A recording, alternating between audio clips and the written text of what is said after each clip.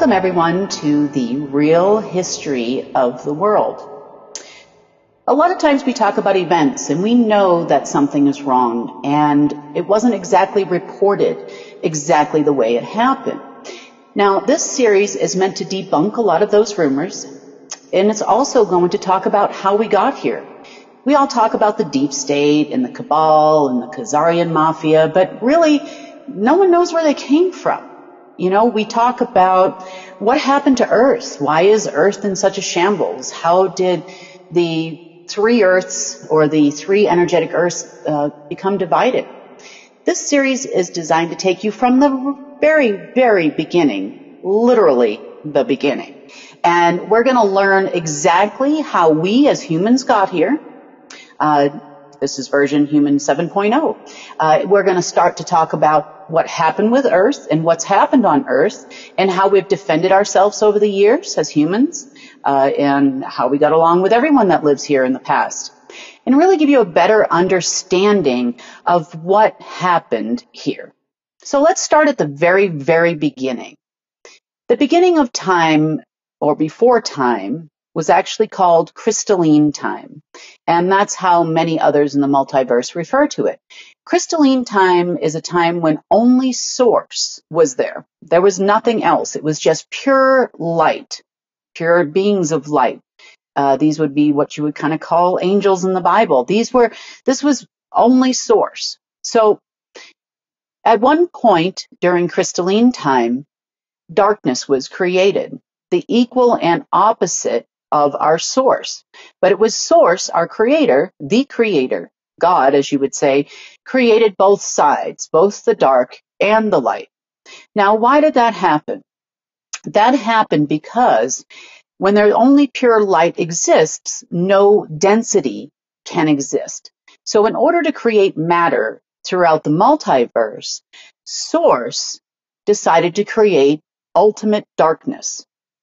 Now, and only now, was it possible to create density. Like we talk about, we're living in the third density, which means that we have bodies that have shape and form. Now, there are several layers of density at this time. There were 6 that existed on the light side of the universe. Now, don't confuse densities with dimensions. And I say this often, I interchange the two, and I shouldn't. Dimensions have to do with the energetic grid that existed in the multiverse, not densities. So these are what you would call like the major arcana of division between races. So those that existed on the light side of the universe existed in all the 3rd, the 4th, 5th, 6th, 7th, 8th, 9th density. So like if you lived in the 8th density, your body may have shape and form, but it's almost pure light. For example, the Arcturians live in the 8th density, and they are made of pure blue light, and they sparkle, and they have a shape, they have a form. You can have a conversation with them, but they're almost pure light. And then, of course, you get down to the 3rd. So imagine if you had a conical shape or like a flashlight coming from the light all the way to the 3rd density and then on down to the lower 6th. This is what the multiverse looked like. It was like an energy binding in the shape of a Metatron's cube, which kept everything, I guess you would say, together. But the 3rd density was always right in the middle. And that is why the planets that lived in the 3rd density, or existed in the 3rd density, I should say lived, including Earth, Terra, and Midgard, were so important to conquer from others that were looking for the dark side to rule. So at this time, once the densities were created and source made an ultimate dark side source or omega side, in the Bible it talks about source is the alpha and the omega, and that's the reason why, because he created both sides. Now, not to say that source meant harm for us, but In the beginning, it was supposed to have a dark side and a light side, and the two were supposed to coexist in a balanced way. And that's not exactly what happened, as you know. Let's go on beyond crystalline time. Now that densities were created by the creator itself, the creator light, source of all life, now the planets started to take shape and form. So other beings that existed within Source and around Source, I should say, beings of light, began to travel throughout different densities. And as they did, they created life on planets after the planets came to be. Now, they were pretty amazing beings that were subservient to Source. They would never do anything against Source, never violate free will or natural law, but they were doing the Creator's work by seeding different races directly from heaven, so to speak. And then, of course, these all became beings of light. Well, on the dark side, it was the opposite.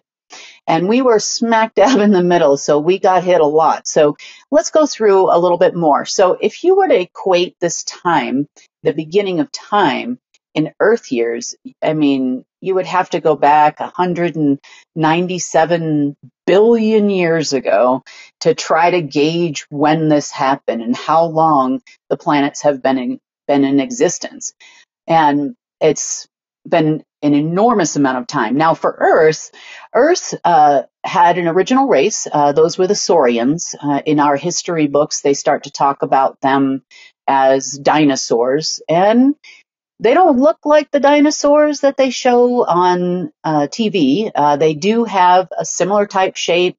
Maybe the tail. They are walking upright. Hands are a little bit smaller, quite tall, and quite peaceful. Lovely beings. Now, Earth originally existed in the fifth density, and the Saurians did as well. And Earth was quite tropical from top to bottom. It had kind of one season, I guess you would say, at that time. And that's what, right after Earth became, I guess you would say, fully terraformed.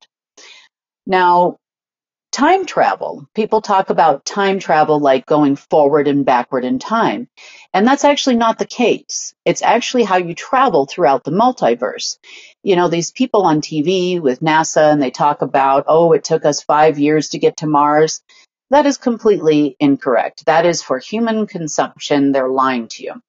Time travel has been in existence, even here on Earth, for around, I don't know, almost 18 billion Earth years. It's been quite a long time since beings that have lived on Earth have been traveling through space and time. And that's typically done through points in the, I guess you would say, the dimensional grid where the time-space continuum connects or folds over. And then it's literally like you're bending through the grid and you end up in the next place you wanted to go this way. I mean, I'm going to put it, I would say, lightly for the purpose of this series. But that's been happening for a long, long time. The Space Force didn't create it here on Earth. They showed up much, much, much later.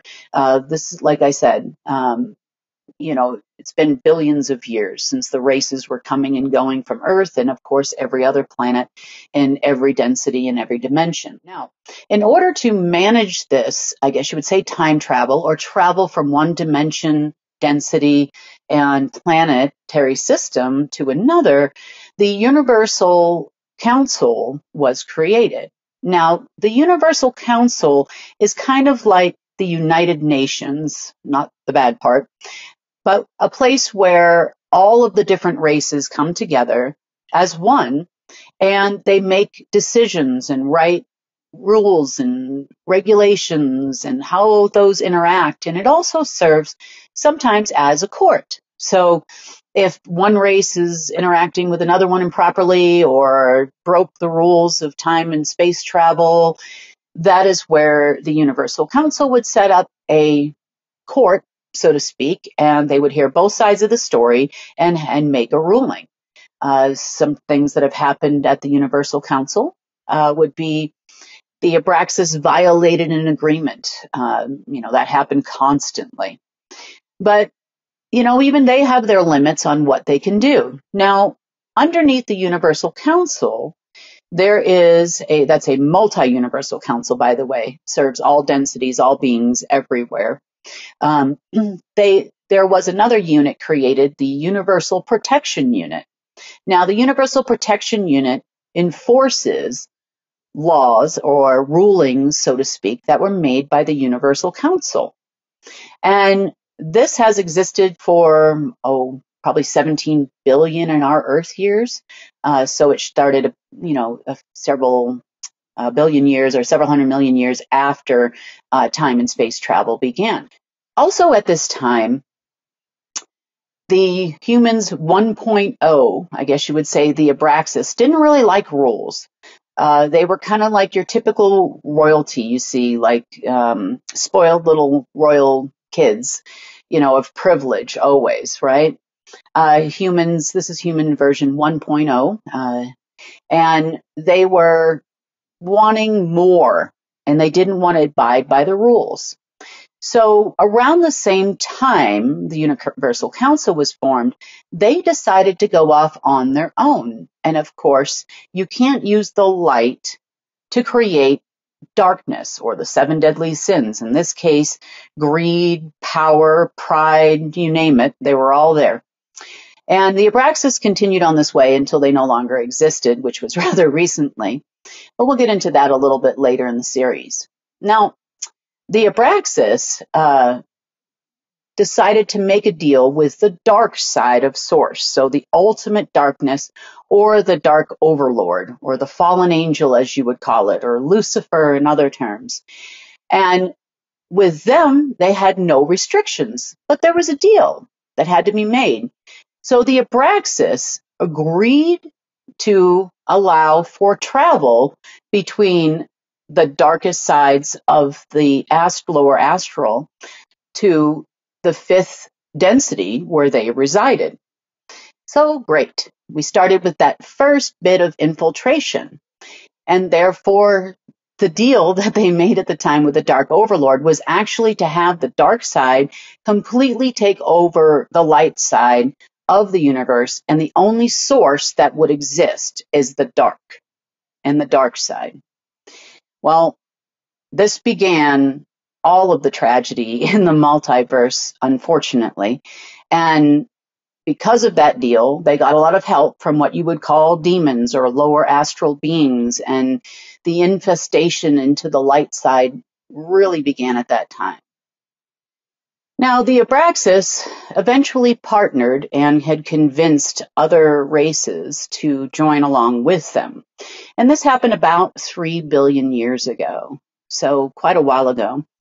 And during that time, they made the deal with the Draco and the Mantids. And the Mantids were, and still are, a very technocratic society. So they focus more on conquering worlds with technology. For example, the etherical implants that everybody talks about, archons, that eventually became a thing for them. And then also the Draco joined, and they were more of the military force. So all three went happily into, or unhappy for all of us, and I mean a lot of races were affected by this, and it's not just Earth. So they went out through the whole multiverse, conquering star system after star system after star system at that time, together with the Dark Overlord, what you would call the lower astral beings. These are your chimeras and that they talk about, the demons that they talk about in Solomon's demons and all of these types of things. These are the creatures that existed there.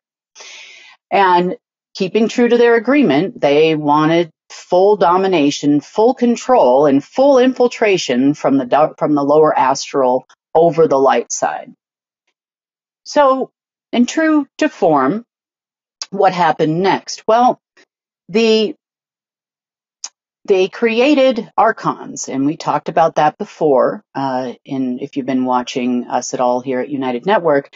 But archons were created over 2 billion years ago. So this is not a new thing.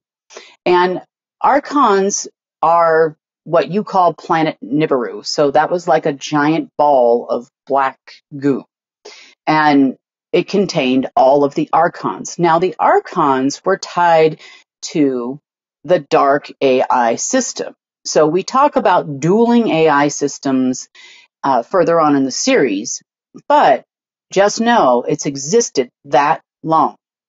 Now, the archons are what they infected humans with. Here on Earth and throughout the multiverse, not just humans, but every race, every being, and this was the technocratic part of the takeover.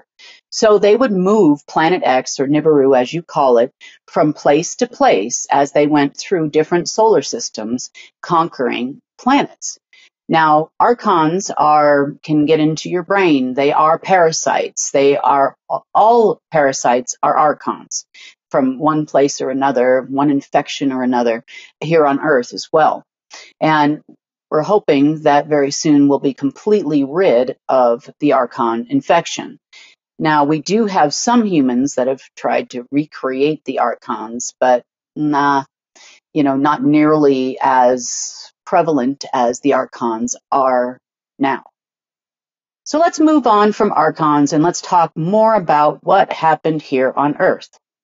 So around 95 million years ago, a long time ago, this was the Draco-mantid Abraxas' first attempted takeover of Earth. Now, at the time, Earth still existed in the fifth density. They were inhabited predominantly by the Saurians, although there were many different races here at that time that would come and go. There was a lot of travel, a lot of trade. Earth was quite the gem in its sister planet, Terra, and which was literally part of Earth, energetically speaking. They were the three souls of Earth. And then also with Midgard, and life was grand, I guess you would say at that time, until they showed up. And then the war happened. They called it the War of the Races at the time, and the Saurians actually managed to defeat, or at least make the Draco, the Mantids, and the Abraxas leave at that time. So at that time, Earth was safe again, and we went on throughout history from there for quite a bit of time until 69 million years ago, there was a second battle for Earth. So this happened during the reign of what you would call the Molodocs. Now, the Molodocs were humans, and they were, I guess you would say, the ruling council of Earth.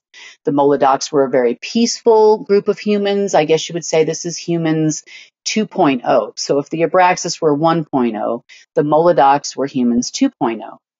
And Earth was very peaceful. Everybody got along. The Saurians got along with the Molodocs. Everybody, for the most part, was coming and going from the planet with no trade restrictions. The word was the word until they came back. And here we go again. The second battle of Earth happened at that time. It lasted probably about 70 Earth years. And the 28 races that were stuck here or were here at the time actually won that war again, and the Dracos, Mantids, and Abraxas all left. Now, it's kind of hard to fathom that we're not the first race of humans that have fought off the Abraxas. But the good news is we did it again. But we'll get more into that later. Okay. About 57 million years ago, the Abraxas were not going to give up. They went conquering other planets in all the densities, but the third density was pretty much like their focal point because they felt that was the line that they had to cross to get from the darkness to the light. And they were pretty much right. So about that time, the Abraxas had developed new technology. They would call it the Star Maker or the Star Breaker. So what they did is this was the beginning and the advent of loosh farming. So they would loosh farm not only human beings from other planets and places, but other beings everywhere. They would steal their source energy because we're natural conductors of source energy. And they would essentially bottle it up and they would put it in power packs. So using the Star Maker, they decided that they were going to start to put out solar systems suns, many galaxies all over the multiverse on the light side. And if you wanted your sun back, I guess you would say, and of course, with no sun, there's no life, you would actually have to buy their power packs and buy their loosh. Now, when I say buy, I'm not talking about money as humans know it, but there was definitely trading that would go on, whether it be loosh or whatever, the deal was at the time, and or rare earth minerals, or rare minerals, I should say, from other galaxies and other planetary systems. So at that time, 57 million years ago, they put out the Earth's sun using the star maker, and that actually began the Ice Age that you all hear about in history. Is it the time that they talk about? Absolutely not. This happened a long, long time ago.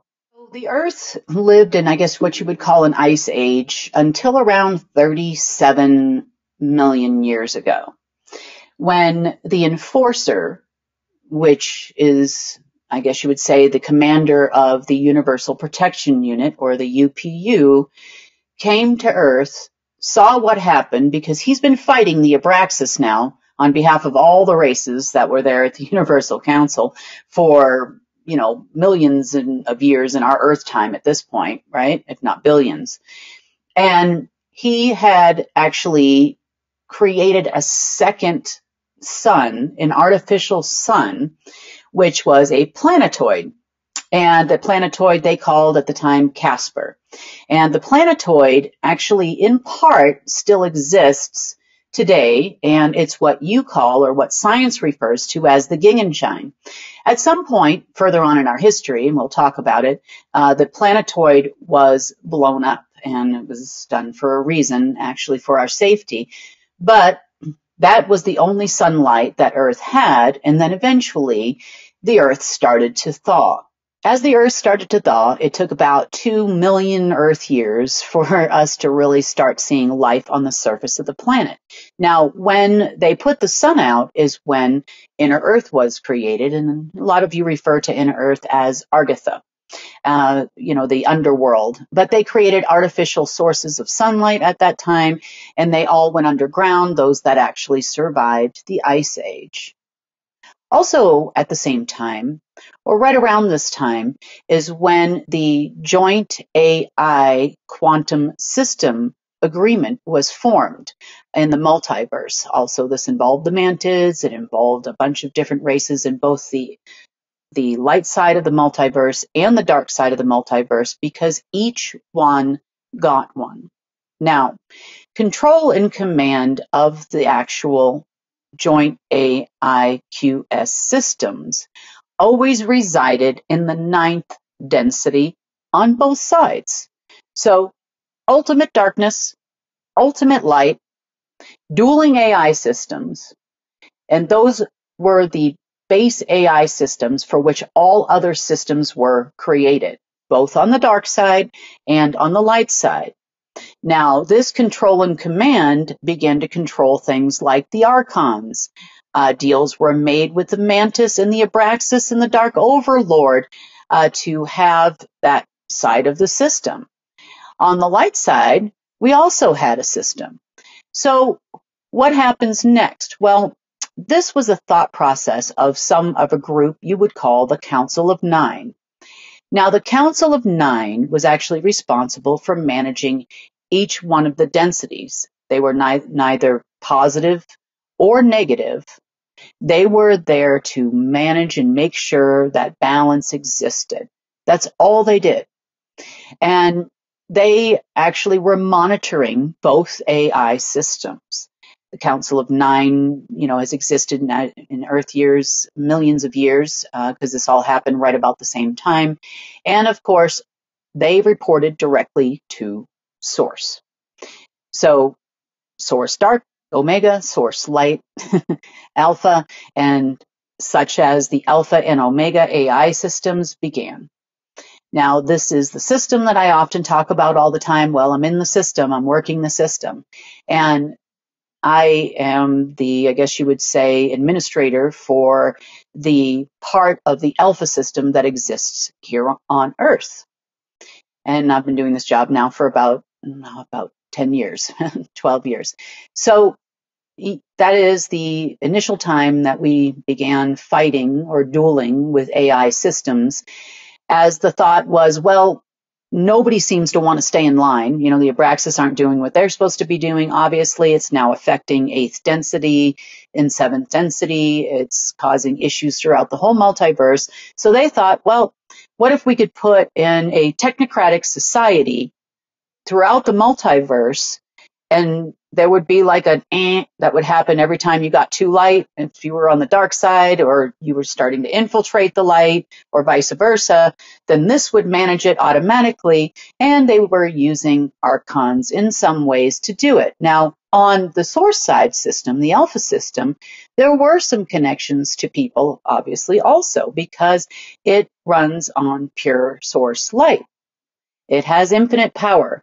It doesn't ever turn off. It's always on, and it connects to organic and inorganic beings without violating natural laws. Very important to understand the difference between the two systems. You have one that has no rules and was being used by all of the dark forces and the Abraxas and the Conquerors of the multiverse, you know, our royal spoil brats of the multiverse, which none of us were sad to see go. And then you have the light side system, which only connects via the light the same way that you as humans would if you were to have a telepathic communication with one another, right? And we do that all the time with our kids and our dogs. So it connects in much the same way, but not in a violating way, and it doesn't change free will, and it can't make the dark people stop being dark. So that was the beginning of the Joint AI Quantum System Agreement. So when you hear on the internet that they've created a quantum system, that is not a quantum system, because if your control and command center is not based in either or, then no, definitely not. Now, the cabal, so to speak, or the dark folks here on the planet, obviously had access to the Omega system. They even call it in the RV Intel sections the Omega Project, and it doesn't exist anymore. So this is why we now have a leg up on the cabal, or just one of the reasons why we do, because we still have our true quantum AI system and access to it, but they don't. So we'll get into that further on in the series. Around 18 million years ago, here come the Draco again. The Draco, the Mantids, but this time they came, I would say, more cunning, more charming, saying that they wanted to make trade agreements. They realized they couldn't defeat the Earthlings at the time. And, oh, we just want to help you. We want to exchange technologies for minerals and whatnot here on Earth. And, you know, that did kind of start. You know, of course, the people here were peaceful. They didn't want to fight. They wanted to share, right? If they could come to terms and figured, well, if we can come to terms with these people, right, with the Draco, they're not people, with the beings, then perhaps we can actually continue our peace here on Earth. So in come the Draco with all kinds of dirty energy, industrialization, and most of the inhabitants that were here, or generations later, actually call this period the Age of Decline. And this is when Earth really started to suffer, and people stopped taking, or I should say the beings that lived here stopped taking into account the natural ecosystem of Earth and how us inhabitants that live on Earth actually affect the Earth as a whole. And that was mostly at the time due to the Draco. But of course, you know, the more power the Draco got, the more they would take. And they failed to give, except for old, antiquated, horrible, I guess you would say, dirty technologies. So for about the next 15,000 years, the Age of Decline continued.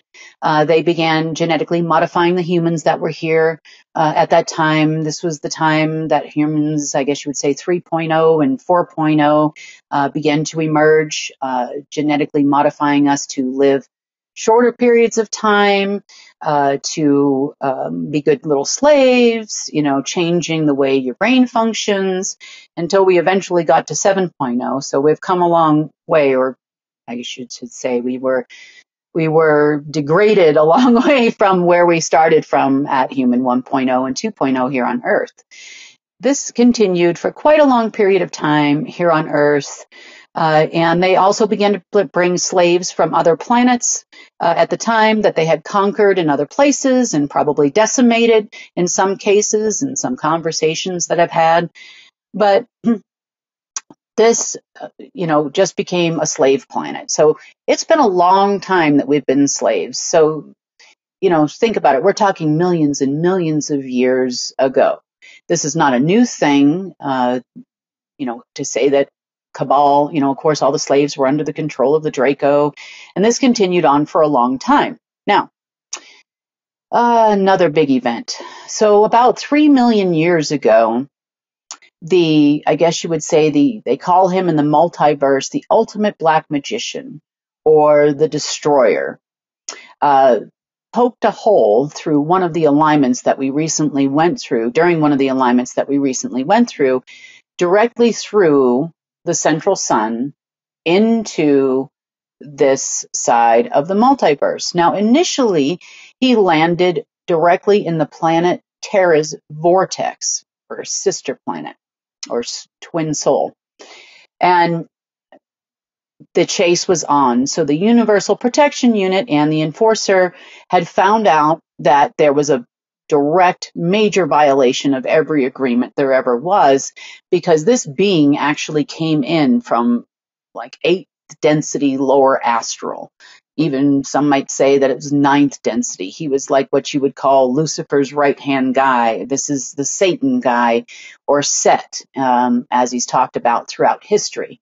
So he crashed into Terra at that time. Well, in order to try to, I guess you would say, destroy this being from being over here and for violating all the agreements, the Enforcer actually blew up Terra. And it was a sad thing to do. He didn't want to do it, but that would have been a pretty major infection, and it would have meant the end to the entire light side of the multiverse. So when Terra exploded, he then landed in the central vortex of Earth. Well, at the same time that happened, the Enforcer immediately came to Earth and thought about it for a little while, and he said, well, I can't blow up another gem planet. And so what he decided to do was create an energetic binding for the dark being. And there he lived in, I guess you would say, the center of Earth in the lower astral. And he created a Metatron's cube type energetic structure around Earth to keep that binding in place. So sometimes you might hear me refer to hell in a box. Well, he was in the box in the lower astral that was created here on Earth to keep the beings down. Also, at the same time, the destroyer pulled us into the 3rd density. So from Earth, from 5th density to the 3rd density, and that is where we've been ever since. So our history isn't exactly as we understand it, and there's very few people that are willing to tell the story. We have the Universal Council that has helped us give this information to you. We've also talked with other beings and other races that existed here on Earth throughout the years and that are now in different densities, different dimensions, visitors. And we've had a lot of discussion to bring you this real history. So when we talk about Cabal and we talk about Deep State, it all really stems from the Abraxas, the Draco, and the Mantid rule of Earth. They were never actually in charge, not the Covens, not the parents. It was always them by agreement, many, many agreements that have been voided and taken out. But we really want you to understand the fight and how long it's taken. And when people talk about white hats and people coming as president, that's not really the war we're having right now. We're having another war and an opportunity for freedom for not only us as humans 7.0 and a restoration of ourselves to humans 1.0, we're also talking about the other beings that live here, free travel, space travel, time travel, all of these things we should be doing that have been held back from us due to these beings that have been trying to fully conquer Earth for millions and millions of years. So that is just the beginning and the tip of the iceberg of the real history of humans, of Earth, and getting toward the restoration plan and the restoration of Earth as we talk about all the time. So join us next time for more real history of the world and to see what else the Destroyer did to us during his time here. Join us next time for the real history of the world.